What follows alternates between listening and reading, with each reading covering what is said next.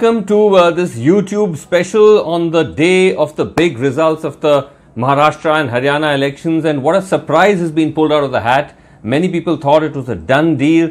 The exit polls further affirmed that, but once again the Indian voter has the capacity to throw up surprises. And I think that's the big takeaway from these elections. The fact that the BJP and the Shiv Sena are coming back in Maharashtra, but perhaps not to the same extent. The numbers show that they're at 157, that's down almost 30 from last time.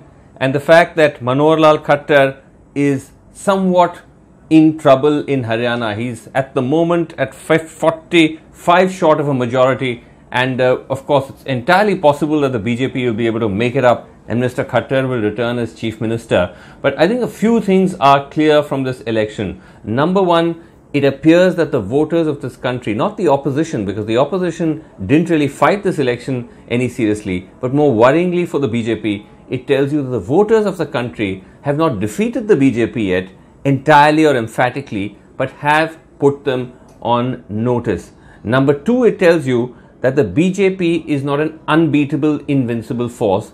So elections down the line, Jharkhand coming up next, Delhi coming up next, those leaders, those parties that are fighting the BJP in those elections will be looking at this and thinking, you know what, there is some lesson to be learned here, that perhaps if you put up an actual fight, the BJP is not invincible. Number three, I think the BJP will also have to look at the fact that whether these issues like Article 370, NRC, hard Hindutva, beyond a point, does that have diminishing returns? It can certainly give the BJP's campaigns a turbocharged capacity, but does it have diminishing returns? So I think all of these things are the sort of the key takeaways from the moment for the BJP and for the opposition parties from this election. And as I said at the start, once again it tells you that the Indian voter, the Indian election can always throw up a surprise. Thanks for watching, and do keep